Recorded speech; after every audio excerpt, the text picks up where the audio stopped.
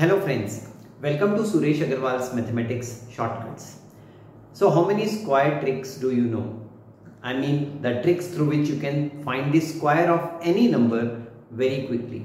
Very recently I posted one video and that proved to be very beneficial for most of you because I got such lovely comments from all of you. So watch this trick now. This is something exclusive which I am putting up on the channel for the first time. And you need to subscribe the channel, right?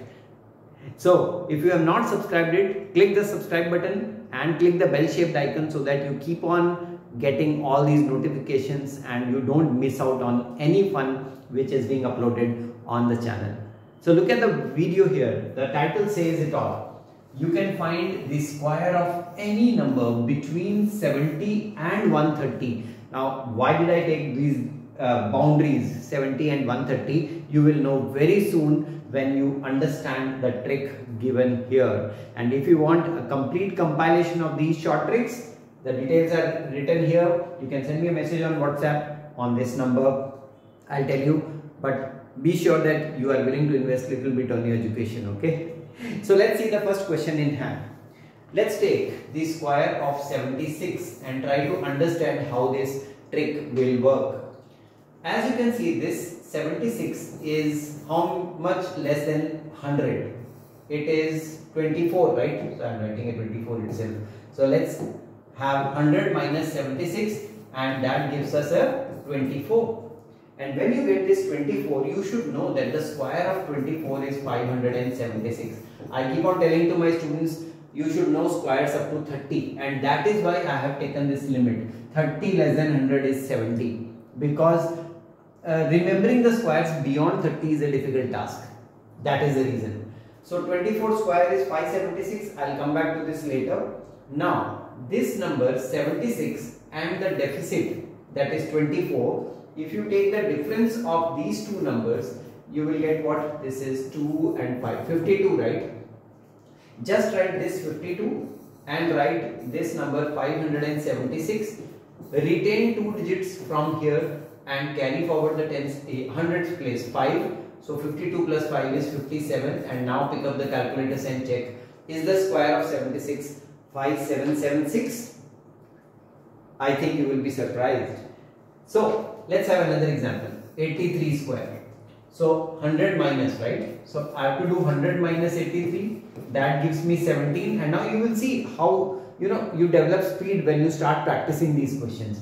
So 17, now 17 square is 289, it's a 3-digit number, so I'll leave it here as of now. And now these two numbers, just subtract 83 and minus 17. So how much is that? 83 minus 17 gives you 66, right? And now write 66, write 289, retain the 89, carry forward this 2, so 68. So 6889 is the answer. Now you can see I have consumed less time, and most of this is mental maths. This is not to be written, okay? Let's have a number in 90s now. Can we do 94 square? So again do the same thing. See, I will increase the speed now. 100 minus 94 is 6, and 6 square is 36. It is a 2-digit number, makes it easier for me. Now subtract like this. 94 minus 6 is 88. So where is the answer? 88. And 36 is a 2-digit number, no carry, nothing. 8836 is the square of 94. Now pick up the calculator and check all these. If you get it right, we can move on to the numbers which are more than 100. Let's see this. The first number I am going to take up is 108 square. So you can see here, this is 108, right? So whenever you have a number which is more than 100, how much is 108 more than 100? It is 8 more than 100, right? So I will add that excess to the number itself. So 108 plus 8, that gives me 116. Now this forms the first part, and the second part is this excess quantity square, that is 64, and just write them together, 116 and 64. Since we have 2 digits here, so the answer is direct. 11664 is the square of 108.